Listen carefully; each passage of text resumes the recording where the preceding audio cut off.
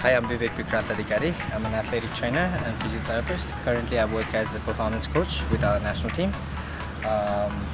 Previously I worked with US soccer teams, like North American Soccer League clubs, like Rayo Vallecano and San Francisco Deltas. And so after working there, I felt like I can help a little bit with our national team's fitness level. त्यसै कारणले गर्दाखेरि चाहिँ म नेपाल फर्केर आएँ. So I've been working with the national team for like now a month. Particularly अहिले मैले focus गरेर काम गरिरहेको चिज भनेको चाहिँ हाम्रो प्लेयरहरुको चाहिँ स्पिड एन्ड इन्ड्युरेन्स.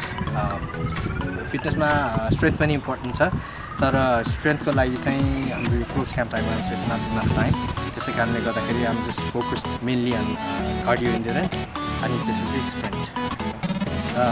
मैले गर्ने कामहरुमा चाहिँ युजुअली प्लेयरहरुलाई हेरेर एनालाइज गर्ने what they need, स्पेशली अब एउटा एथलिट छ भनेदेखि उसकोमा चाहिँ स्ट्रेन्थ कम हुन सक्छ, कार्डियो इन्ड्युरेन्स कम हुन सक्छ, अथवा स्पिड कम हुन सक्छ. बेसिकली एउटा स्ट्राइकरलाई चाहिने भेरी बेसिक चाहिने, अरु कुरा पनि चाहिन्छ, but this are the very basic. So अब मैले त्यो चीज एनालाइज गरेर इफ कुनै अब पर्टिकुलर मसल विक भएर चाहिँ भइरहेछ कि त्यसमा कमी आइरहेछ कि त्यसलाई डायग्नोसिस गरेर चाहिँ त्यसलाई एड्रेस गर्ने अनि त्यसपछि प्लेयरलाई हेल्प गर्ने गर्छ.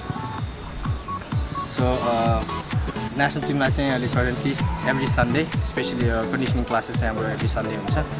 सन्डेमा चाहिँ एउटा वान फुल सेसन हामी कहिले डिपेन्डिङ अपन कार्डियो र स्पिड गरिरहेको थियौँ, र आजदेखि चाहिँ स्प्लिट गऱ्यौँ. आजदेखि के गऱ्यौँ भनेदेखि लास्ट टाइमको जुन कार्डियो गर्दाखेरि जसको चाहिँ इन्ड्युरेन्स अलिक कम थियो प्लेयरहरूको, उनीहरूलाई चाहिँ स्प्लिट गरेर उहाँहरूलाई चाहिँ कार्डियो, बाँकी जब मेन अब हाम्रो स्ट्राइकर्सहरूको मिडफिल्डर छ जसलाई चाहिँ स्पिड चाहिन्छ उहाँहरूसँग चाहिँ स्पिड ट्रेनरहरू आज गऱ्यौँ.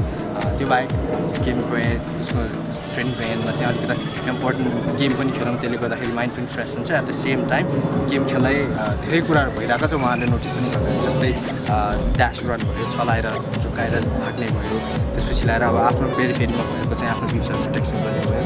त्यसो गर्दा चाहिँ अहिले मोर साइकोलोजिकल गेम चाहिँ आज त्यति बेसिक आज नेपालको कन्टेक्समा चाहिँ स्ट्रेन्थ एन्ड कन्डिसनिङ कार्डियो इन्ड्युरेन्स भन्ने चाहिँ ट्रेनिङहरू यो चाहिँ this is completely new concept. पहिला चाहिँ बेसिकली जति कोचेसहरूले ट्रेन गर्नुहुन्छ त्यति हुन्थ्यो, but this is more scientifically research based exercise टेक्निक्सहरू, जसले गर्दाखेरि चाहिँ प्लेयरहरूको चाहिँ पर्फर्मेन्समा चाहिँ बेटर हुन्छ, स्पेसली उनीहरूको फिटनेस लेभलहरू चाहिँ बढाउने काम गर्छ. This is very important factor. यो पालिदेखि चाहिँ नयाँ चिज एड गर्नुभएको छ एन्फामा चाहिँ.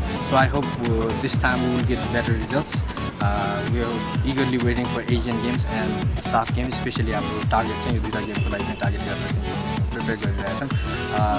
This is just the beginning. We still have a long way to go. So at least started somewhere. त्यसले गर्दाखेरि चाहिँ I hope this will continue and this will help our players perform better.